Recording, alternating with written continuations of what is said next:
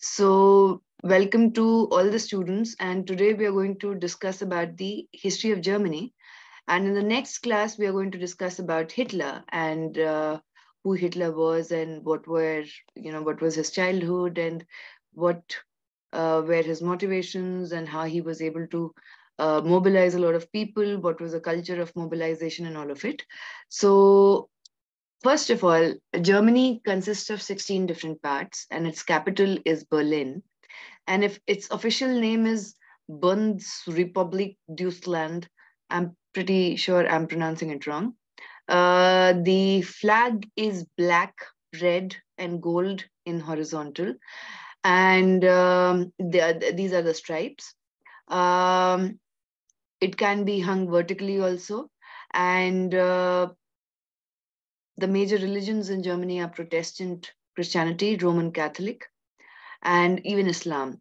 The currency is euro. The main exports are automobiles, chemicals, electronics, foodstuff, machinery, equipment, metals, and textiles. Um, Apart from that, Albert Einstein was born in Ulm, which is in Germany. Guten Tag is good evening or hello in German language. The biggest zoo in the world is in Berlin, and it also has the narrowest street in the world, which is only 31 centimeter. So basically, you have to understand that Hamburg is above in the northern part. Berlin is towards the east. Frankfurt is here towards the southwest, and Munich is here. These are the primary main cities which are there. Um, the population now is obviously more than 82 million, but the languages which are spoken are German, English, some Russian towards the east also. And these are the various kinds of religion. As you can see in the map, Germany is here. So it has access to the Baltic Sea and the North Sea. Next to it is Netherlands and Belgium, France. Here is Poland, which it wanted to invade, and Austria, Croatia, all of it. Now, today we are going to have a very interesting discussion about Germany, that why Germany was, like, for example, if you want to take the context of India, when India wanted to, or when India became independent, it was a struggle to integrate different princely states um, and the presidencies and create a nation state. In the same way, if you look into the history of Germany, Germany has always been divided. There's so much of tribal, if you go into the earlier history, there's so much of tribal diversity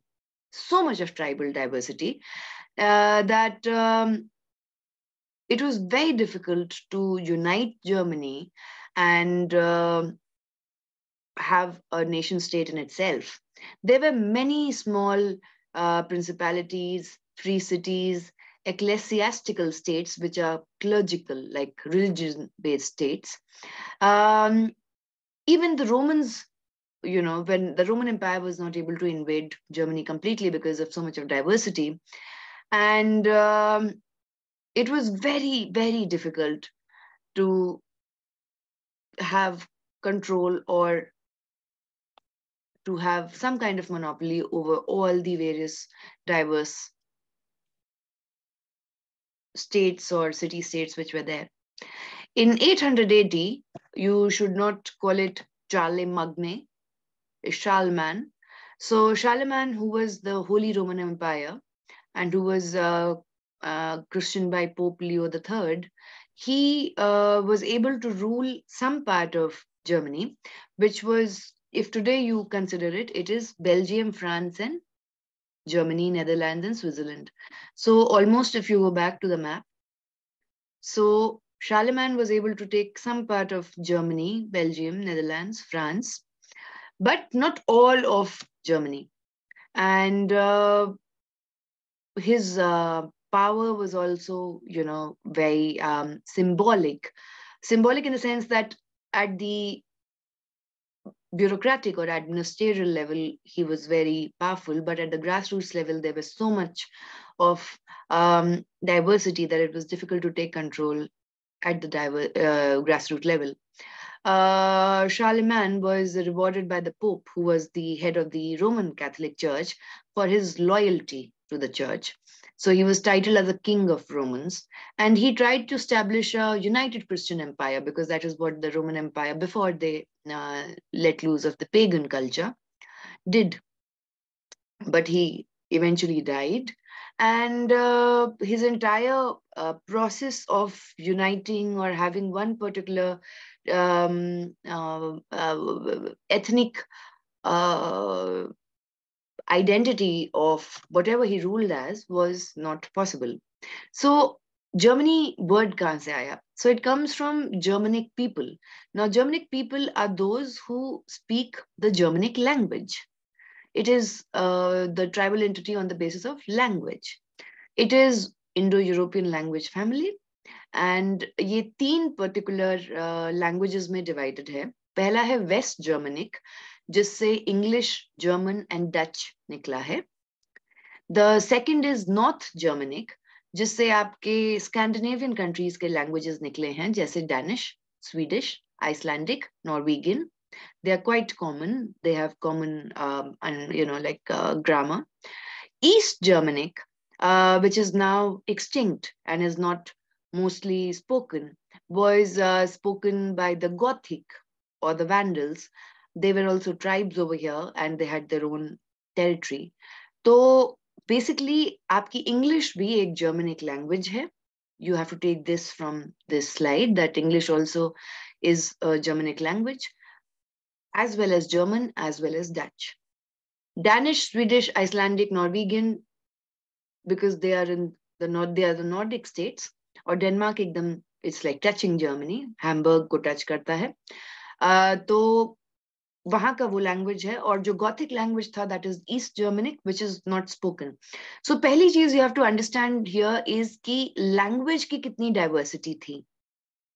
जितनी language की diversity थी, उतनी ही tribes की linguistic norms पे diversity Germany में थी. अब यहाँ पे बहुत सारे ट्राइब्स भी थे इस पर्टिकुलर रीजन में. सो जर्मनिक ट्राइब्स जो नॉर्दर्न जर्मनी में रहते थे, जर्मनिक लैंग्वेज बोलते थे. उसके बाद Celtic tribes, the Celtic tribes who will migrate to Britain, and then the Anglo-Saxons will come, as we had discussed in the previous classes. तो पहले ये सदर्न जर्मनी में रहते थे. Then you had the Iranic tribes.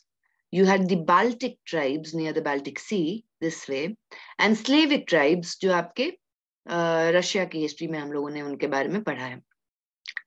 तो ये था इनके एथनिसिटी के ऊपर ट्राइब का डिवीजन. उससे पहले मैंने ट्राइब का डिवीजन आपको लैंग्वेज के हिसाब से बताया. तो एक चीज जो आपको समझ में आ गया कि बहुत कंफ्यूजिंग है, बहुत सारे आइडेंटिटीज हैं.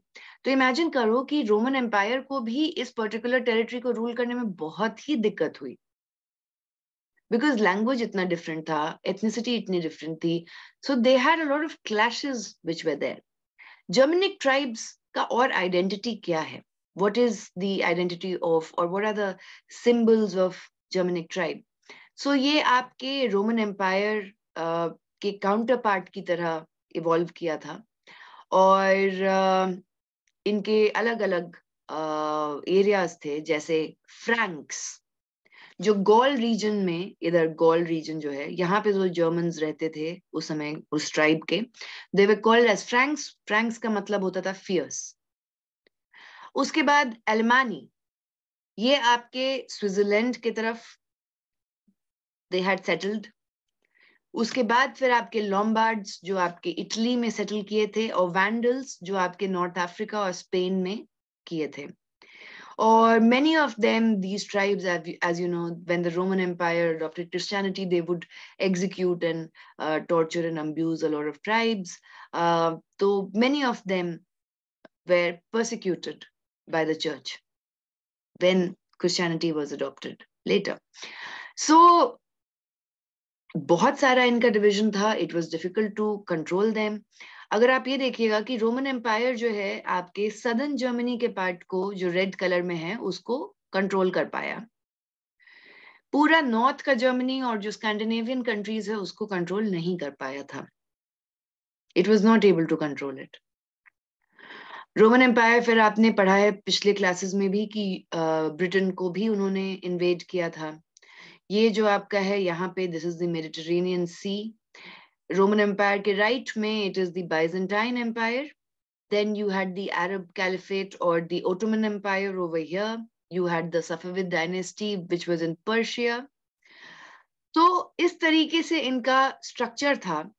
और इनके इम्पोर्टेंट, लाइक जर्मनी के उस समय के इम्पोर्टेंट रीजन्स थे. गॉथिक एक रीजन था, फ्रैंक था, और ये सारे आपके एलिमानी और लोम्बार्ड्स एंड वैंडल्स भी थे. अलग अलग छोटे छोटे सिटीज जैसा, districts, not exactly district but city states जैसा ये इमर्ज कर गया था. फिर गैलिक वॉर्स हुए ना. देखो यहाँ पे नेदरलैंड से लेके स्विट्जरलैंड, यानी स्विट्जरलैंड से शुरू होते हुए यहाँ पे ये राइन रिवर है, that you can see. Rhine River, which finally empties out into the North Sea, is the lifeline of today's Germany also. और दूसरी जो रिवर जो यहाँ से इस साइड जाती है, that is Danube. Danube goes through the eastern Europe. So Ryan river was very very important. कोई भी सिविलाइजेशन हो, जैसे यूएस का था तो मिसिसिपी रिवर के आसपास और ग्रेट लेक्स के आसपास था. इजिप्ट का नाइल रिवर के आसपास था. इंडिया का इंडस वैली का रिवर के आसपास था. तो जो भी ट्राइब्स थे वो हमेशा किसी ना किसी रिवर के पास ही सेटल करते थे. तो यहाँ पे जितने भी ट्राइब्स थे आपके, ये राइन रिवर के पास ही सेटल करते थे. 50 बीसी में जूलियस सीजर का जो गैलिक ट्राइब्स है उनके साथ वॉर हुआ था. और that is the first time when the Germanic tribes, जितनी भी उनकी डाइवर्सिटी है, दे केम in contact with the Roman empire. Scissor did not cross the राइन. अब इस पे ना एक कहावत है that crossing the Rhine is a proverb which means valor and audacity and courage.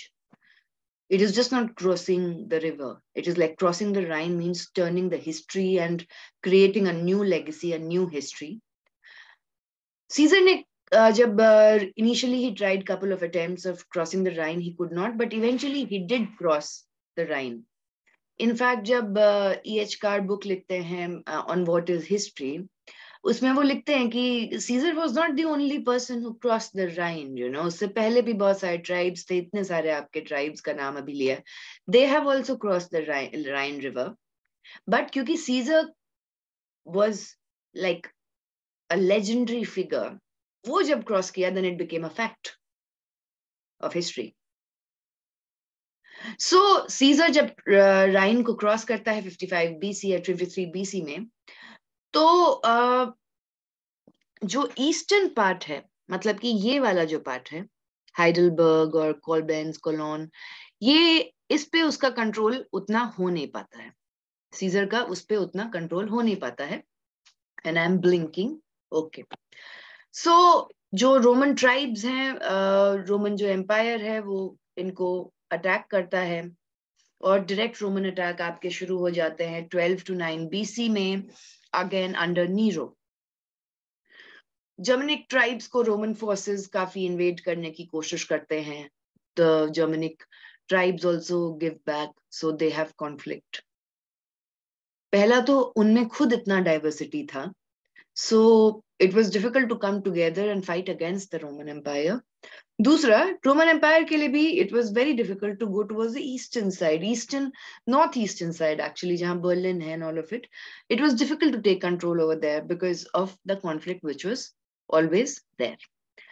तो यहाँ पे गैलिक वॉर्स हुए. अब ये देखो, दूसरी रिवर जो राइन रिवर आपका यहाँ से चल रही है, फिर यहाँ से डैन्यूब कैनाल से ये मिक्स होके it goes through Austria, Slovakia, Hungary, Romania, और फिर जाके ये ब्लैक सी में मिल जाएगी.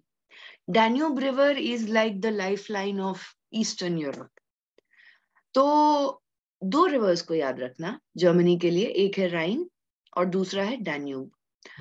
राइन रिवर जो है वो हेल्प करता था जर्मनी को इंपोर्ट एक्सपोर्ट वाटरवेज के थ्रू करने का, to Switzerland, to Netherlands to Belgium and all of it. और Danube फिर help करता था as a waterway to export import to Eastern European countries. दोनों रिवर्स बहुत ही इंपॉर्टेंट हैं. अब आप देखिए रोमन एम्पायर का इससे ऊपर वाला एरिया जो है ना, ये वाला area they were not able to take so much of control of. That is also part of Germany. तो जब रोम ने अपने फ्रंटियर्स बना लिए और कमर्शियल और कल्चरल कॉन्टैक्ट्स जर्मनिक ट्राइब्स के साथ उन्होंने किए, भले ही उनका it was something like what is happening between US and China, कि at a certain level you know that they're striking down balloons and everything, but they have continuous bilateral trade going on. So it was the same thing that the Germanic tribes and Roman Empire, they were fighting wars, but they also had trade. And travel restriction नहीं था, तो they could travel and trade, लेकिन उनके Wars भी चल रहे थे. उसके बाद अराउंड इन 50 AD ट्राइब्स जो है वो सेटल करती हैं राइन रिवर के पास. And they also these Germanic tribes start learning how to use the Roman currency. और यहाँ पे जर्मनिक ग्रेव्स जो हैं, जो स्पेशली इलीट लोगों के जो ग्रेव्स थे, तो वो जो कॉफिन्स होता है ये सब में they would import a lot of Roman glass work, metal work, all of it, in engraving the caskets and all of it. तो कल्चरल चेंजेस भी होने लगे irrespective of the wars which were going on. और उसके बदले में amber, leather और slaves, right, were given to the Roman Empire. So again, the history of slavery you should see कि यहाँ पे भी था. The history of slavery was in Greece, Athens city state. The history of slavery was there in Roman Empire, Byzantine Empire, in your Chinese Empire. All of them had the history of slavery. It is not something which obviously after capitalistic colonialism, it became an Afro-American या African phenomena. लेकिन पहले आपके slaves का culture पहले से ही था. Germanic tribesman हैं, वो रोमन एम्पायर आर्मीज में भी काम करने लगे. So there was a certain kind of assimilation that suddenly started over. Border raiding होते रहता था, स्कर्मिशेस होते रहते थे, बहुत बार डिस्टर्बेंसेस भी होते थे क्योंकि इतने सारे ट्राइब्स थे. सो कोई एक ट्राइब अग्री करेगा to assimilate with the Roman empire, दूसरा ट्राइब नहीं करेगा, ये सारी चीजें होते रहती थी. 150 AD में मैक्रोमनी, which was the Germanic tribe, they moved southwards towards the Danube region, and then they invaded Italy in 167 AD. Marcus Aurelius जो वहां पे इटली के राजा थे, उन्होंने बहुत फेमस एक किताब लिखी है, मेडिटेशंस. और मार्कस ऑरेलियस का काफी like in terms of stoic philosopher, he is known as stoic philosopher. तो उन्होंने भी काफी उन्होंने और उनके बेटे ने काफी कोशिश किया कि ये जो जर्मनिक ट्राइब है जो इटली वाले रीजन में इन्वेड कर रही है, राइट, उसको वो रोकें. एंड आर्कियोलॉजी के हिसाब से जो वॉर्स थे between the Germanic tribes invading into Lombard reason जैसे Italy, that was very very destructive. लेकिन ये आपका बहुत सारे over the period of time जो जर्मनिक स्पीकिंग ट्राइब्स है वो आपके इटली, स्पेन, पोर्टुगल में इन्वेड करना शुरू होता है. Obviously when Romans start invading them, where will they go? So they started going southwards. दो कॉन्फेडरेशंस बहुत ही इंपॉर्टेंट बनती हैं. Confederation is like a कॉन्ग्लोमरेशन of city states. एक है एलिमानी, जिसके बारे में मैंने आपको बताया, जो राइन रिवर पे बनती है, और दूसरी है गॉथ की, जो डैन्यूब रिवर पे बनती है. जो हम गॉथिक समझते हैं एकदम काला कपड़ा, एकदम काला, वो नहीं है goth. It is tribe, the name of the tribe that was it migrated and settled around the Danube river. वहां से गॉथिक कल्चर का शुरुआत हुआ है. दोनों जो कॉन्फेडरेट्स थे, they were controlled by the military, and the military were mostly the tribal leaders, and they used to pass on their power to the next generation. इस तरीके से they used to control. ये तो था एंशिएंट जर्मनी. मिडीवल जर्मनी में भी बहुत divisions और बहुत ही मतलब यूनिफाई तो नहीं हो पाया था, और बहुत सारे डिविजन्स चलते रहे उस समय. At the same time France और इंग्लैंड का अपना वॉर चल रहा है, राइट, मिडीवल जर्मनी में, which we talked in the history of UK. सो उसका इम्पैक्ट जो है जर्मनी के या इस जर्मनिक ट्राइब्स के लोकल लीडर्स पे भी कंटिन्यूसली पड़ते रहता था. सो यहाँ पे काफी अपहीवल था. उसके बाद फिर हैप्सबर्ग डायनेस्टी आती है. और ये होली रोमन एम्पायर का, जैसे आप यहाँ देख रहे हैं, बहुत बड़ा हैब्सबर्ग जो है ये पूरा उनका एरिया है। यहाँ पे वो फ्रेंच एम्पायर, और यहाँ प्रूशिया है। Prussia had some parts of northern Germany and Russia. तो जैसे Karl Marx, Frederick angels, they were born in Prussia, जो आज के दिन जर्मनी में है, राइट। तो हैब्सबर्ग एम्पायर आया, एंड हैब्सबर्ग एम्पायर जब होली रोमन एम्पायर के कंट्रोल में आया, तो उसके बाद फिर से German princess and tribes they start fighting against it, because it was a change and there was so much of diversity. जो प्रोटेस्टेंट रेफॉर्मेशन होता है वो जर्मनी में उतना ज्यादा पेनिट्रेट नहीं कर पाता है, बिकॉज वहां पे there are different kinds of एक तो लैंग्वेज के ऊपर डाइवर्सिटी था, ऊपर से इतना ट्राइबल डाइवर्सिटी था, ऊपर से क्रिश्चियनिटी का भी अलग अलग उनका था, कि कोई कैथोलिक है तो कोई लूथरन है, कोई प्रोटेस्टेंट है तो कोई कैल्विनिस्ट है, अलग अलग डिविजन्स ऑफ क्रिश्चियनिटी भी वहां पे थे। तो इनके वॉर्स चलते रहे। There was 30 years of war which was only on the basis of religion. Just imagine 1618 से लेके 48 तक continuous wars on the name of religion. और जितना जर्मनी इसमें डिस्ट्रॉय हुआ था, वी ऑलवेज टॉक अबाउट कि फर्स्ट वर्ल्ड वॉर और सेकंड वर्ल्ड वॉर में जर्मनी डिस्ट्रॉय हुआ, नहीं, it was also during the 30 years war. 3 bar resurrect किया है जर्मनी, दैट हैपेंड। तो हैब्सबर्ग डायनेस्टी के बाद हुआ, फिर आप जानते हैं कि ट्रीटी ऑफ वेस्टफेलिया, जो पॉलिटिकल साइंस में पढ़ाई जाती है, ट्रीटी ऑफ वेस्टफेलिया और पीस ऑफ वेस्टफेलिया 1648 में साइन किया गया for the creation of nation states. Nation states का मतलब कि एक नेशन क्या होता है, एक इमेजिन्ड कम्युनिटी होती है जिसकी अपनी एक भाषा होती है, एक अपना एथनिसिटी होता है, अपना रिलीजन होता है, और फिर उसको स्टेट का रिकग्निशन मतलब मिलता है, मतलब कि उसको एक टेरिटरी मिलती है, अपना बॉर्डर मिलता है, एंथम मिलता है, कॉन्स्टिट्यूशन, प्रेसिडेंट, प्राइम मिनिस्टर, ये सब मिलता है, तब वो स्टेट या देश बन जाता है। तो यहाँ इनको कैसे यूनिफाई किया जाए, आप नेशन स्टेट्स कैसे बना सकते हैं, बिकॉज इतना ज्यादा आपस में there is so much of ethnic, linguistic and religious diversity. तो German speaking या Germanic tribe या German speaking people were divided into hundreds of states, छोटे छोटे छोटे छोटे छोटे। और प्रूशिया और ऑस्ट्रिया फिर कंट्रोल करने का गेम खेलना शुरू किया, कि इसको हम कंट्रोल करेंगे, उसको तुम कंट्रोल, ऐसे ऐसे करके। सो जो स्मॉलर स्टेट्स थे वो चाहते थे कि हम नॉन अलाइंड रहें, हम किसी एक पर्टिकुलर का, क्योंकि उनकी अपनी आइडेंटिटी फिर खत्म हो जाएगी। कोई प्रूशिया के साथ मोस्टली एसोसिएट हो जाता था। प्रूशिया के साथ क्यों एसोसिएट होते थे, क्योंकि प्रूशिया का सबसे स्ट्रॉन्गेस्ट मिलिट्री था, स्ट्रॉन्गेस्ट मिलिट्री। आपका जो ये पूरा एजुकेशन सिस्टम का कॉन्सेप्ट आया है, वो सारा एजुकेशन सिस्टम का कॉन्सेप्ट प्रूशिया से आया है, teaching, learning, all of these methods. And Prussian monarchy was very dictatorial, जो कार्ल मार्क्स उनके खिलाफ लिखते रहते थे, फ्रेडरिक एंजल्स उनके खिलाफ लिखते रहते थे। तो फिर से जर्मनी बहुत ही डिवाइडेड था कि अब हम एक नेशन तो हो ही नहीं सकता है, इतनी सारी डाइवर्सिटी है। फिर मिड 1790 से, जब तक प्रूशिया, ऑस्ट्रिया, रशिया, जब नेपोलियन को battle of लीस्पीग 1813 and then battle of Waterloo 1815 में डिवाइड करते हैं और उसको भगा देते हैं फाइनली। एंड नेपोलियन का भी आदत था कि उसको बार बार कोई बैटल में हारेगा, फिर उसको किसी आइलैंड में जाके बंदी बनाया जाएगा, फिर वहां से वो भाग जाएगा। तो एंड में उसको बैटल ऑफ वाटरलू जो होता है 1815 में, उसको फिर सेंट हेलिना आइलैंड में बंद किया जाता है, and he dies over there. तो फ्रांस का फिर यहाँ पे कंट्रोल बढ़ गया, क्योंकि फ्रांस भी बॉर्डर शेयर कर रहा है। उसके बाद नेपोलियन के जब officials before his death, before 1815, मतलब ही गेटिंग सरेंडर्ड, उन्होंने बहुत सारे स्मॉल स्टेट्स जो जर्मनी के उस समय थे उनको अबॉलिश कर दिया।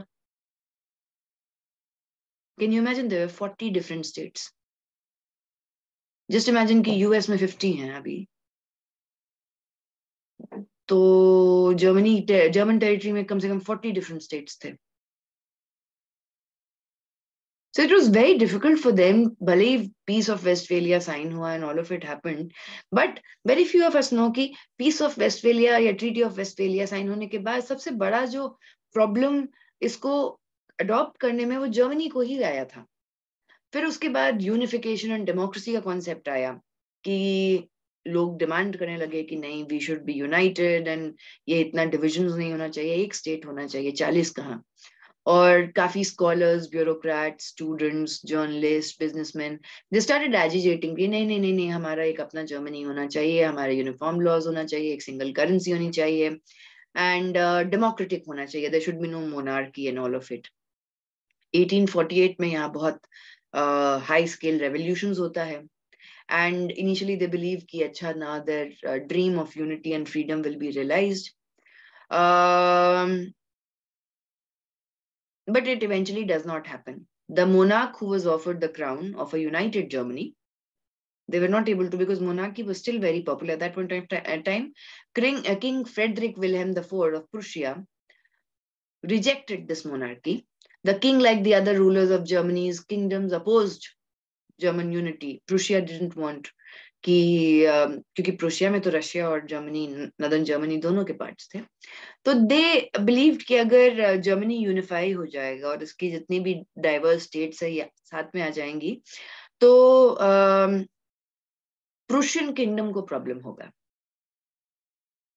They didn't want Germany to unify. फिर ऑटो वॉन बिस्मार्क 1862 में ही becomes the chancellor of Prussia.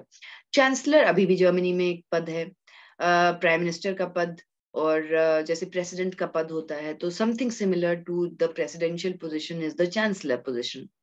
So Otto von Bismarck he becomes the chancellor of Prussia, और जर्मनी उस समय उनके कंट्रोल में ज्यादा है। फ्रांस और प्रूशिया का बहुत वॉर भी चलता है एट अ वेरी, जबकि there is the entire France का प्रॉब्लम ये था कि बैटल ऑफ वाटरलू में नेपोलियन को हराया था, तो they used to go ahead and fight with Prussia all the time. कुछ समय के लिए एम्परर विल्हेम द फर्स्ट के अंदर जर्मनी जो है पूरा यूनिफाई हो गया था, उसके सारे डिफरेंट स्टेट्स जो हैं वो खत्म हो गए थे। काफी कंजर्वेटिव ऑर्थोडॉक्स सिस्टम था यहाँ। ऑटो वॉन बिस्मार्क को ये समझ में आया कि मोनार्की के खिलाफ काफी आवाज उठ रही है और अब आवाज उठाना जरूरी है, and we have to smash monarchy. तो ही smashed and he became the leader, he became this revolutionary leader who would become the first chancellor of Prussia, and उसने अपना power gain किया and उसने unification of Germany के लिए काम किया। To a certain level he also maneuvered between the Prussian king and everyone कि नहीं नहीं, we want to give more power to you, लेकिन he played the real politic game कि इनको मतलब एब्सोल्यूट खत्म करना है, तभी हम एब्सोल्युटली आगे जा सकते हैं। तो जो आज का जर्मनी हम जानते हैं, थोड़ा बहुत उसका हिस्ट्री में ऑटो वॉन बिस्मार्क का स्टार्टिंग का फाउंडेशन था उस टर्म्स ऑफ स्टेट्स और बॉर्डर्स के हिसाब से। उसके बाद प्रूशिया की हेजेमनी जो थी still to a certain extent चल रही थी, क्योंकि प्रूशिया को आपने जर्मनी की नदन जर्मनी से हटा दिया, लेकिन पूरा एम्पायर तो खत्म नहीं हुआ है प्रूशिया का। तो राइक्सटैग एक पार्लियामेंट जो होता है, पार्लियामेंट उनका ऐसा दिखता है, दिस वाज द राइक्सटैग। तो ये पार्लियामेंट जो है जर्मनी का स्टैब्लिश होता है मेल सफरेज से कि mail can vote. Again listen to this, mail can vote. The supreme power was with the emperor, Prussian emperor, और उनके अपने मिनिस्टर्स थे। जो राइक्सटैग होगा जैसे something like constitutional monarchy in UK, तो जो राइक्सटैग है it is like a parliament, वो गवर्नमेंट के डिसीजंस को कॉन्टेक्स्ट कर सकता है, but at the same time जो मेन पावर है वो एम्परर का ही होगा। एम्परर को सपोर्ट कौन करता था? तो ऑब्वियसली जो क्लर्जी करता था, मिलिट्री करता था, जो जमींदार वहां के लैंडलॉर्ड्स थे वो करते थे, तो बहुत ज्यादा पावर था एम्परर को। But at the same time जो डिवाइड एंड रूल पॉलिसी और ये सारी चीजें थी, ये सब भी क्योंकि इतनी डाइवर्सिटी और इतना यू नो डिफ्रेंसिएशन था, इतना ज्यादा डिफ्रेंसिएशन था कि ये हर ग्रुप, मतलब कभी कोई लैंडलॉर्ड्स जो है उनका ग्रुप प्रोटेस्टेंट क्लर्जी से लड़ रहा है, कभी मिलिट्री लड़ रहा है सिविल सर्विस ब्यूरोक्रेसी से, बिजनेसमैन लड़ रहे हैं रूरल लैंडलॉर्ड से। तो उनका अपना था, बिकॉज सबका अपना अपना एथनिसिटी था, जैसे हमारे यहाँ अलग अलग कास्ट होता है, अलग अलग जातियां होती हैं, राइट। तो ये ग्रुप्स जो हैं दे were also fighting against the Roman Catholic party and और भी बहुत सारे पार्टीज जो आए, जैसे socialist party and other parties that came over. इन सब का धीरे धीरे करके पेनिट्रेशन बढ़ना शुरू हो गया एंड बिस्मार्क के खिलाफ भी ऑपोजिशन काफी बढ़ना शुरू हो गया। 1912 में 1912 में जो सोशलिस्ट हैं, they came over to have a lot of representatives in the Reichstag, and they, along with the Center Party, they took over the entire leadership of the country.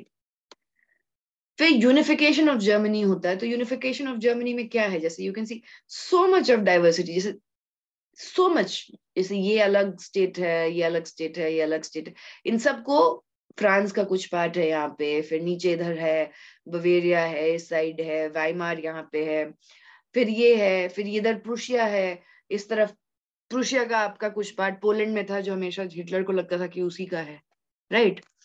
तो ये सारा इन सबको यूनिफाई फिर फाइनली किया गया। धीरे धीरे करके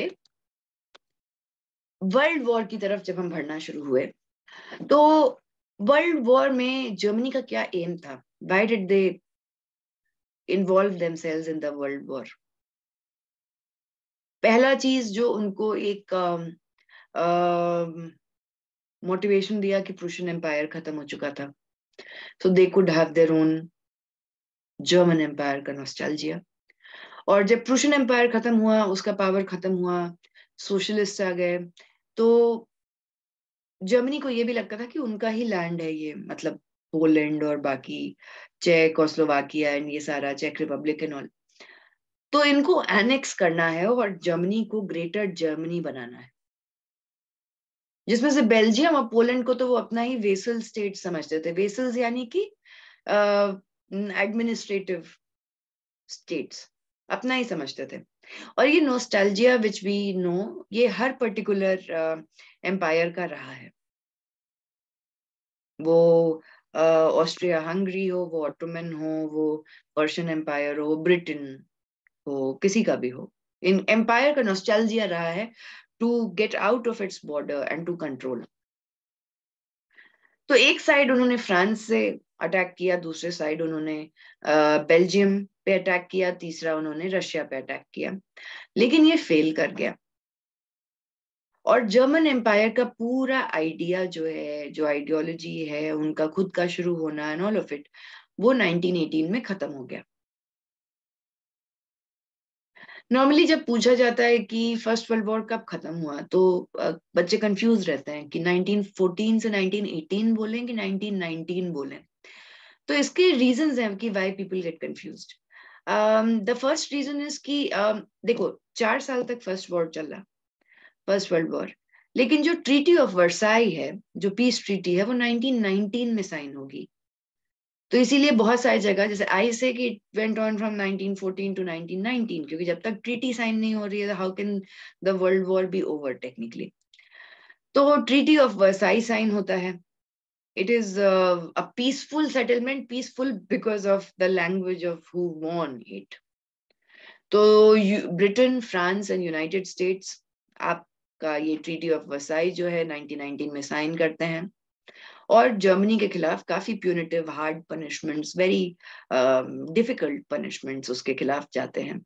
लॉस ऑफ टेरिटरी होता है, फाइनेंशियल लॉस होता है, मिलिट्री को उसके डिमिनिश कर देते हैं। तो बहुत सारे हिस्टोरियंस बोलते हैं कि जो इंटरवॉर पीरियड था वो इंटरवॉर पीरियड था ही नहीं। दुनिया ने सिर्फ एक ही वर्ल्ड वॉर देखा है, जो बीच में सिर्फ सीज फायर हुआ था 1939, मतलब 1919 से लेके 1939 तक का। 20 साल का सीज फायर था. The first world continued in 1939, क्योंकि स्टेज तो कि फिर से दूसरा वॉर होगा, ट्रीटी ऑफ वर्साई ने ही सील कर दिया था कि ये होगा. आपने मिलिट्री ले ली, उनकी करेंसी डिवैल्यू कर दी, उनका टेरिटरी ले लिया, they are going to strike back. सो ये आपका शुरुआत हुआ. अब ट्रीटी ऑफ वर्साई में क्या हुआ था? जर्मनी को कोई भी पार्ट दिया ही नहीं गया कि ट्रीटी ऑफ वर्साई में they can have any kind of suggestion या फिर रिकमेंडेशन का पावर, कुछ नहीं. इनका गोल क्या था? UK, US. और जबकि one thing which was very interesting is also the idea of Spanish flu. हर 100 साल में the world looks goes through a pandemic. So 1820s के टाइम पे आपका कॉलेरा था, 1920s के टाइम पे स्पेनिश फ्लू था, 2020 तो छोड़ ही दो. तो हुआ क्या एक्चुअली? आपके 1917-18 में यूएस में एक इन्फेक्शन स्टार्ट होता है. This infection is pulmonary infection. And if you go through the images of the archives, people are actually using masks and everything. And ये मिलिट्री में शुरू होता है. यूएस की जो मिलिट्री, खासकर टेक्सास और कैंसस में जो मिलिट्री के कैंप्स थे, वहां पे ये ब्रेकआउट करता है. फिर यूएस से ये यूके ये इन्फेक्शन एपिडेमिक ब्रेकआउट करता है. कोई भी फिर फ्रांस में ब्रेकआउट करता है. Now you have to play the game of media propaganda. So you can't break it out कि आपका मिलिट्री जो है वो कमजोर पड़ रहा है. फर्स्ट वर्ल्ड वॉर में जो इंडियन सिख रेजिमेंट्स के लोग भी गए थे to fight for the British, you will be shocked to know that many of them did not die on the battlefield. They died on the bed because of this infection.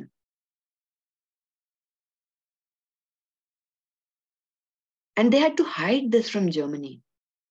Because if Germany knew at that point of time, और वहाँ की Socialist Party ये जानती, तो they would have played it. So what did they do? They did not report about it. They just did not report about it. शुरुआत कहाँ हुआ था? यूएस में. स्प्रेड कहाँ हुआ? यूके में, फ्रांस में. लोग मर रहे हैं, उनके अपने कॉलोनीज के लोग मर रहे हैं, but they never wrote about it. लिखता कौन है उसके बारे में? लिखता है उसके बारे में स्पेनिश प्रेस. स्पेन की प्रेस उसके बारे में लिखना शुरू करती है. That is why the term Spanish flu, not because that it started from Spain. It didn't start from Spain.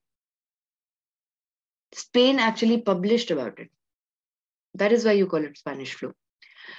तो ट्रीटी ऑफ वर्साई में इनको काफी फायदा हुआ. इन्होंने 3 एम्पायर्स को तोड़ दिया. पहला एम्पायर था ओटोमन एम्पायर, उसको तोड़ दिया. दूसरा एम्पायर था आपका जर्मनी का, जो एम्पायर बनना चाहता था लेकिन बन नहीं पाया. और तीसरा था ऑस्ट्रिया हंगरी.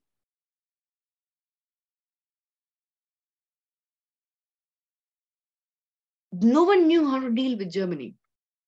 क्या ट्रीटी में लिखें ताकि Germany does not, but it was not at that point of time in the condition to fight. And Hitler was in the army at that point of time. और उसने इस चीज को बहुत पर्सनली लिया था, the Treaty of Versailles. When we'll talk about him, we'll see that उसने Treaty of Versailles को how vindictively he felt, personalized, जो जिस तरीके से अब्यूज हुआ जर्मनी का in this. So क्या आउटकम था ट्रीटी ऑफ वर्साई का फॉर जर्मनी? आर्टिकल 231 पूरा का पूरा blame of the first world war Germany के ऊपर डाल दिया. उससे पहले फ्रांस और जर्मनी का या फ्रांस और प्रूशिया का जो वॉर्स चल रहा है, as if it never existed, as if Europe never went to a 30-year-old crisis of religions. But the entire blame of the First World War in terms of the article was completely put on Germany. उनको बोला गया कि आप 1 लाख से ज्यादा soldiers रख नहीं सकते हो, मिलिट्री कंस्क्रिप्शन और मैंडेटरी कर नहीं सकते हो। आपने जो ये जो टेरिटरी लिया है लोरेन और अल्साथ का, विच इज हियर, ये जो आप अपना पार्ट समझते थे, इसको वापस करो फ्रांस को, you know, give it back, it's not your territory. ये भी बोला कि आपको $33 बिलियन पे करना होगा रेपरेशंस में, because of what ever the cost that has been, the cost of the death and destruction of the First World War you have to pay. और आपकी जो भी कॉलोनीज हैं, जर्मनी के भी अपनी कॉलोनीज थी, कैमरून, रवांडा, तांजानिया, समोआ, ये सब का अफ्रीकन कॉलोनीज को you have to give up. You can't take ownership of it. And to ensure कि there is no Second World War, US, under the dictate of US President Woodrow Wilson, comes with the idea of League of Nations. And League of Nations was the first attempt of US at that point of time to be a superpower, जो eventually will crumble out. But इन्होंने League of Nations भी शुरू किया कि legally कैसे हम Germany को, we have to put it in the right space, in the right place. And Hitler is watching all of this. And he finds it very, very difficult to process and to rationalize कि उसका ये कहना था कि आप कैसे, how can you, if you go to the history of so हमेशा historical nostalgia होता है ना किसी भी dictat का, तो ये कैसे, how can you take this away, Lorraine and Alsace, how can you take this away? It was part of हमारा खुद का Germanic speaking tribes है, आपका जो खुद आप languages बोल रहे हो वो Germanic tribes के languages हैं. How can you divide all of it? How can you take our ethnicity away? How can you divide the Rhine River and Danube River अपने अपने अलग अलग nation states में, उसका Eastern Europe में, जब हमारा अलग ही पूरा control था, right? हमें क्यों, जब प्रूशियन एम्पायर हारा और सोशलिस्ट पावर में आए, तो प्रूशियन एम्पायर के अंदर जो भी था वो हमारा हुआ. सो ये अलग से पार्टीशन आप कैसे कर सकते हैं, and how, who is doing this, why are you doing it? तो ये सारा चीज जो था, तो जर्मनी के साथ तो किया ही, उसके अलावा बहुत सारे और मतलब middle east, waste Asian countries में भी उन्होंने बॉर्डर्स बनाए, नेशन स्टेट्स बनाए, बहुत जगह जैसे फिलिस्तीन में they were not able to control, तो फिर UK ran away and gave it to UN eventually to take control over, जब UN बनेगा. But the point is कि Treaty of Versailles was a turning point in this historical understanding कि अब तो Second World War होना ही है. Just look at, मतलब even if there was a division of blame, आपने 3 empires खत्म किए ना, तो the division of blame should be equal at least, but not that. The historical invasion of France and all of it went ahead and it was obliterated. उसको खत्म कर दिया गया, as if कि हुआ ही नहीं. And everything was put on Germany. उसके बाद जो है, जो जर्मन लीडर्स हैं, they formed the Weimar Republic, जिसका ये आपका सिंबल बनता है. तो जर्मन लीडर्स जो हैं, they go for the long game. वो एक अपना कॉन्स्टिट्यूशन बनाते हैं, एक अपना डेमोक्रेटिक गवर्नमेंट बनाते हैं. बट उनका प्रॉब्लम क्या होता है? They have many problems. बहुत सारी छोटी छोटी पार्टीज हैं, पार्टी अलग अलग ट्राइब्स और लैंग्वेज, लिंग्विस्टिक, रीजनल नैरेटिव्स पे डिवाइडेड है. We understand it, right? फिर जो कंजर्वेटिव्स हैं, जो लिबरल्स हैं, they are attacking the government all the time for the policies and everything. ऊपर से इतना आपको रेपरेशंस में पैसा देना है, आप मिलिट्री नहीं स्ट्रॉन्ग कर सकते हो, तो you have a lot of financial crunch also. उन्होंने ये भी बोला कि वाइमार रिपब्लिक ही वर्साई ट्रीटी को साइन किया है, तो फिर सारा जो इन्होंने ही हमें मतलब they have taken, they have ashamed the Germans. They should not have accepted a treaty. And they started looking for many scapegoats also at that point of time. The society got scapegoat, मतलब कोई बलि का बकरा जिसके ऊपर आप सारा blame और डाल सकें. जर्मनी खुद scapegoat बना था. And they were now looking forward कि और किसके ऊपर ये ब्लेम डाल सकते हैं. तो ये जो रिपब्लिक था, वाइमार रिपब्लिक, जो 19 से लेके 33 तक आया था, इसका अपना कॉन्स्टिट्यूशन था. इसने पार्लियामेंट्री डेमोक्रेसी इंट्रोड्यूस करने की कोशिश की कि अच्छा ये पीपल के लिए रिस्पॉन्सिबल होगा एंड एवरीथिंग. क्योंकि लोगों ने क्या देखा था, प्रूशिया की मोनार्की खत्म होती है, जर्मनी का सोशलिस्ट जो रिप्रेजेंटेशन है वो वॉर करता है, हार जाता है, तो अब नया गवर्नमेंट बनता है. They never had a sense of parliamentary democracy anyway before. तो जो इनके पहले प्रेसिडेंट एंड प्राइम मिनिस्टर होते हैं, ये हमेशा कन्विंस्ड होते हैं कि हमें डेमोक्रेट्स ही बनना है और डेमोक्रेटिक नेशंस बनना है. We have to look towards the best and become like them. But because the government itself was so weak and there was so much of attack and it was such an economic crisis that was going on, people were not very happy. And then comes your Adolf Hitler, जो Weimar Republic के खिलाफ अपना जंग शुरू करता है. People were also, frustrated with the Weimar Republic. Hitler को बहुत सारे स्कॉलर्स साइकोपैथ बोलते हैं. उसको पता था कि जर्मन लोगों का क्या वरी है, क्या उनका फ्लैश पॉइंट्स है, कहाँ पे वो ट्रिगर होंगे, कब किनको कैसे एक्ट करना है. एक पर्टिकुलर रीजन जो हमेशा से डिवाइडेड रहा था, उसको सबसे ज्यादा चाहिए था एक आइडिया ऑफ बिलोंगिंग, कि हम क्या हैं, हम कौन हैं, what do we stand for, what is our power. ये अभी तक किसी ने भी, even Otto von Bismarck or others, they were not able to instill that idea of belonging which Hitler was able to instill. And because the Weimar Republic was not doing very well, so he was able to cash in on that, कि इसके खिलाफ हम शुरू करेंगे. काफी Germans को treaty of Versailles से problem था, बट मिलिट्री इनका बहुत ही पावरलेस हो चुका था और हिटलर मिलिट्री में ही था. तो he was looking, he had the experience at the grassroots level of what is happening. उनको ये जो पीस था of the humiliating piece that they called off treaty of Versailles, उससे काफी प्रॉब्लम था. और जो पार्लियामेंट्री पॉलिटिक्स उन्होंने कभी देखा नहीं था, तो that also they found very weird कि क्या है, what is this, I mean like what is democracy and what is, because इतना खुद में डिवाइडेड थे and democracy is the dictatorship of the majority, तो obviously the minority will feel alienated. इतने सारे छोटे छोटे छोटे छोटे पार्टी थे, कोalition गवर्नमेंट बनाना बहुत मुश्किल था.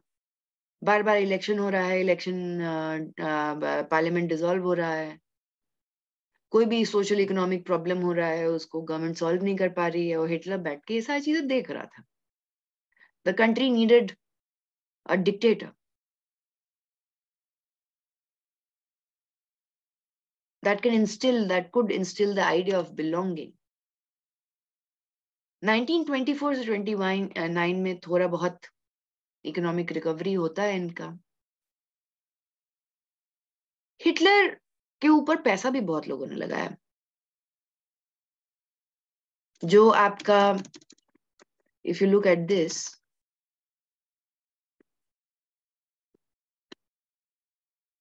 ये जो राइन रिवर है, तो बर्लिन इज हियर, बर्लिन एक कोने में है यहाँ पे, और यहाँ पे आपका रुर वैली है. रुर वैली जो है, it was very famous for the coal fields. तो जब आपका इंडस्ट्रियल रेवोल्यूशन होता है, इंडस्ट्रियल रेवोल्यूशन होने के बाद, इंडस्ट्रियल रेवोल्यूशन तो यूके में होता है, फर्स्ट फेज ऑफ इट, लेकिन उसका फिर बाद में जर्मनी, बेल्जियम, ये सब में भी पास ऑन होता है. They start learning the techniques of industrial revolution.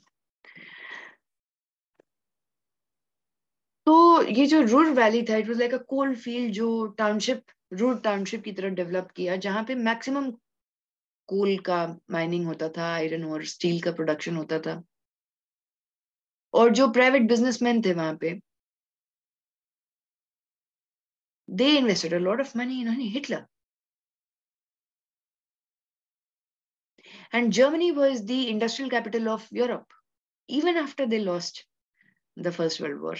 That was the level of production that they had. And they had very high quality of coal, anthracite and bituminous coal. Berlin के पास थोड़ा आसपास में आपका lignite coal मिलता है, which is an inferior quality of coal, but they had very high class of coal, जिसके कारण they were able to take the industrial power mechanics to our, horizon. Just a second.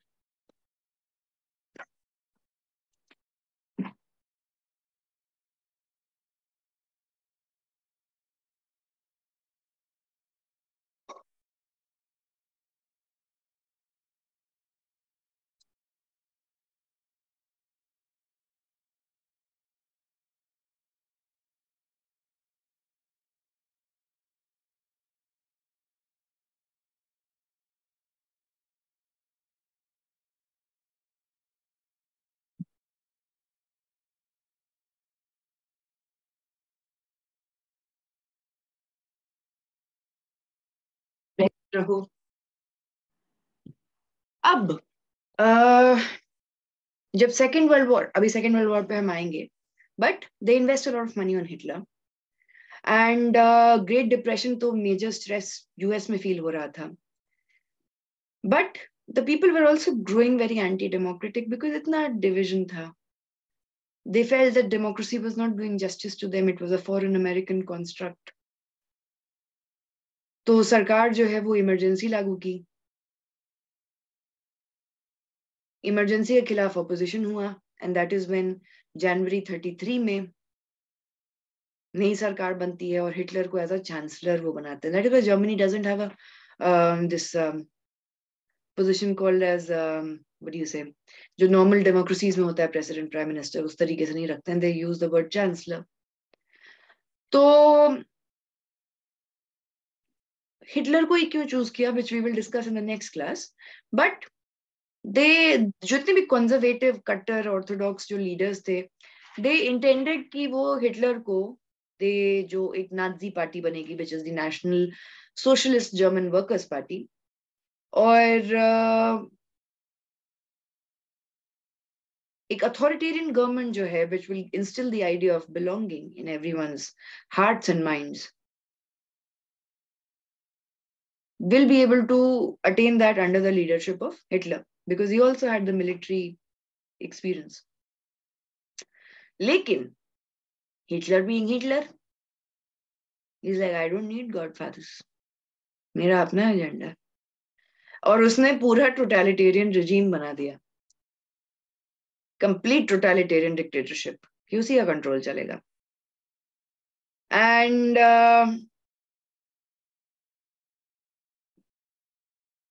इसमें फिर बहुत सारी और, we know about Holocaust, we know about many things, but we don't know primarily many facets of Holocaust, which I will tell you in the next class.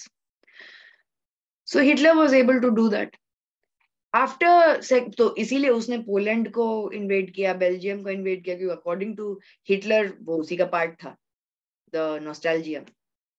But 1939 से 1945 में आपका फिर से वॉर्स होती हैं, सेकेंड वर्ल्ड वॉर होता है, और यूएस, सोवियत यूनियन, ब्रिटेन और फ्रांस जीत जाते हैं. अब इसमें क्या होता है, इसमें एक नया कहानी होता है. जर्मनी जो ऑलरेडी डिवाइडेड था वो फिर से डिवाइड हो जाता है into east Germany and waste Germany, क्योंकि यहाँ पे तो अब कोल्ड वॉर होगा ना, यहाँ पे तो दो शातिर हैं, यूएस एंड सोवियत यूनियन साथ में. जो ईस्टर्न पार्ट ऑफ जर्मनी है उसको कभी the world which is dominated by the US dictator paradigm never recognise it. वो कंपैरेटिवली उतना डेवलप भी नहीं था, ज्यादा रूरल था, लेबर वहां ज्यादा फोर्स थी. जो वेस्टर्न जर्मनी था उसको भी डिवाइड कर लिया था, एक पार्ट यूएस ने ले लिया, एक यूके ने ले लिया, एक फ्रांस ने ले लिया. तो हुआ क्या, बैठे बैठे there was a Berlin Wall which was created. I'll show you how it looked like. तो यहाँ ये घर है और ये आपको दूर से मतलब ये छोटा सा लग रहा है कि आप you can cross it. You can't cross it. It's too tall, like 20 feet, 30 feet. And imagine those who had family over here. And this is Western Germany, which was much more, you can see from the architecture. This part was Eastern Germany. और किसी की family अगर western Germany में है या waste Berlin में है और किसी की फैमिली ईस्ट जर्मनी या ईस्ट बर्लिन में है, they will not be able to meet each other. They can't. Wall बन चुका है. They can't travel. This was the Iron Curtain that Winston Churchill talked about. Waste Germany अब उसमें तीन countries control लेके बैठी हुई थी, तो फिर it was extremely successful. It was much more developed, industrialised. और वेस्ट जर्मनी बहुत ज्यादा आपका ऑयल एनीवे उसके पास रूर था. एनीवे जो जर्मनी का भी इंडस्ट्रियल सेंटर था रूर, वो वेस्टर्न साइड में था. ईस्टर्न साइड में तो बर्लिन था, तो वो भी उसके कंट्रोल में आ गया.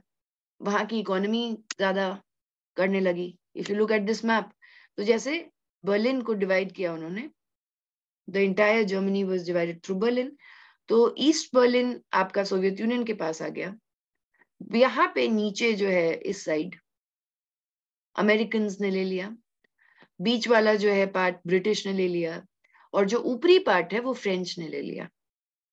And they had their own airports, अपना अपना खुद का like navigation and all of it. And east Germany जो सोवियत यूनियन के अंदर था, it comparatively did not was not capitalist, it was communist. तो वो उतना इंडस्ट्रियलाइज नहीं किया था. So you can just see the difference, like आपका पूरा का पूरा कंट्री फिर दो भाग में बट गया. बर्लिन वॉल लिमिट्स भी तय कर चुका था. यहाँ के लोग आपस में they could travel, trade, whatever. पास में they couldn't. And the entire thing was of, ये तो सिर्फ बर्लिन का I'm saying because it was the capital, but the entire of Germany was divided in this way. And it was very horrific for people. Like imagine suddenly you are living in Noida or Gurgaon, or leave it, you're living in East Delhi or South Delhi or North Delhi or West Delhi, and there's a wall, and entire of East Delhi is taken by Russia, West Delhi is taken by US, North Delhi is taken by China, South Delhi is taken by UK. And you can't travel. You just can't travel. आपके parents होंगे, relatives होंगे, आपका office होगा. It's all over. Start a new life now. It's a different country. आपको पता है ये Berlin wall तोड़ने में 2 साल लगा है. जब कोलैप्स किया ना गॉर्बेचेव के कारण, जब प्रेस्ट्रोइका और ग्लासनॉट आया, when the dissolution of Soviet Union took place, रात के 1 बजे लोग हथौड़ा लेके निकले थे तोड़ने के लिए बर्लिन वॉल को. The fall of the Berlin wall कितनी सारे पॉपुलर कल्चर में, म्यूजिक में, फिल्म्स में, बहुत सारी जगह इंटीग्रेट हुआ. That was the intensity of the joy of it. कितने सिंगर्स ने, परफॉर्मर्स ने लाइव परफॉर्मेंस दिया है रात रात भर जग के, when the wall was breaking. People just jumped, broke the wall after the Soviet disintegration. Post-war era और unification हुआ. West German and foreign workers के पास obviously they had this welfare system जो East German लोगों के पास नहीं था. फिर 1990s में आपका reunification हुआ. The infamous Berlin Wall fell. Economic integration अभी भी उतने लेवल पे हो नहीं पाया है, बट धीरे धीरे करके with the rise of globalisation and all of it started happening. आज के दिन, even after 3 resurrections, you know, and आज के दिन भी अगर यूरोजोन क्राइसिस होता है तो स्पेन और इटली और ग्रीस को बचाने वाला कंट्री कौन है? Germany.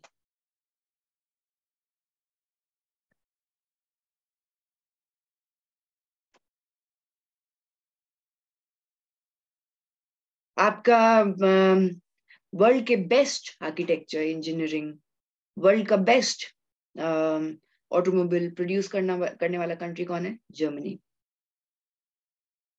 And for students, Germany is very exciting as an option because masters के लिए Germany provides something called as DAD fellowship or DAD scholarship, जिसमें you can they give you the travel and the expenses and pocket money and tuition fees like negligible. 1 साल का 1 लाख रुपए types का. Public universities वहाँ free है. So a lot of Indians go and travel and study, do their masters there, खासकर science में, science and technology में. Humanities के भी काफी ऑप्शंस आ गए, but the only catch is that you have to learn German. And German भाषा जो है ना, बहुत ही ज्यादा मुश्किल है.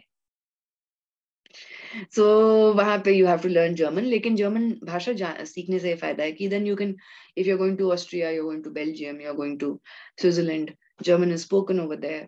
सो आपके लिए वो इंटीग्रेशन में बहुत आसान होगा, राइट? तो वहां पे वो है. So, for those who are looking for masters, that scholarship is one of the best forms of studying, that you go and get a international exposure also, and then you learn a new language also, and all of that. तो आज के दिन the most industrialized आपका ओपल गाड़ी वहां पे produce होती है. They have a huge manufacturing sector. They have very huge tertiary sector. Service sector उनका बहुत ही ज्यादा डेवलप्ड है. तो you can integrate and start even entrepreneur capabilities Germany में ज्यादा हैं. And financially the richest country, irrespective of the 3 failures, is Germany today in Europe. So from today's class you have to remember कि कैसे Germanic tribes इतनी different थी. वो language के ऊपर हो, एथनिसिटी के ऊपर हो, वो रीजनलिज्म के ऊपर हो. दूसरा, उनको कंट्रोल करने की कोशिश किया जूलियस सीजर भी, रोमन एम्पायर. नीरो भी कोशिश किया, नहीं कर पाया. उसके बाद शालमैन जो है वो भी कंट्रोल करने की कोशिश कर पाया, नहीं कर पाया. उसके बाद फिर फ्रैंको प्रूशियन वॉर्स काफी होते थे, प्रूशिया कंट्रोल किया, लेकिन पूरा जर्मनी को नहीं कर पाया जो आज का जर्मनी हम जानते हैं. उसके बाद फिर आपका फर्स्ट वर्ल्ड वॉर आया, सेकेंड वर्ल्ड वॉर आया. सेकेंड वर्ल्ड वॉर के बाद during the time of cold war Germany खुद ही डिवाइड हो गया था. उसके बाद जब सोवियत यूनियन डिसॉल्व होता है तब जर्मनी अगेन यूनाइट्स. तो there are lot of minorities over there, a lot of different tribes and ancestry and ethnicity and language variations, accent variations which are there. So in short, irrespective of that diversity, it has been able to now become a democratic one of the leaders in the democratic paradigm in today's world. So today's class was still here. Thank you all of you.